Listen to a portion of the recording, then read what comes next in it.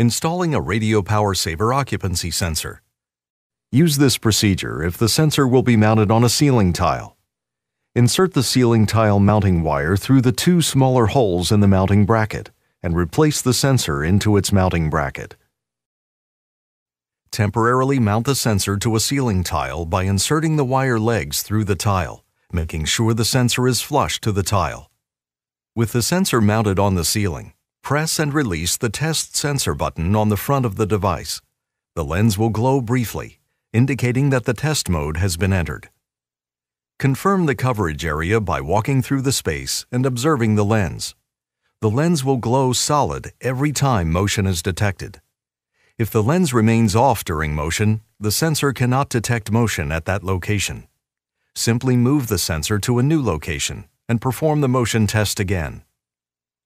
Once the motion test confirms that sensor coverage is optimal, press and release the Test Sensor button again to exit the test mode.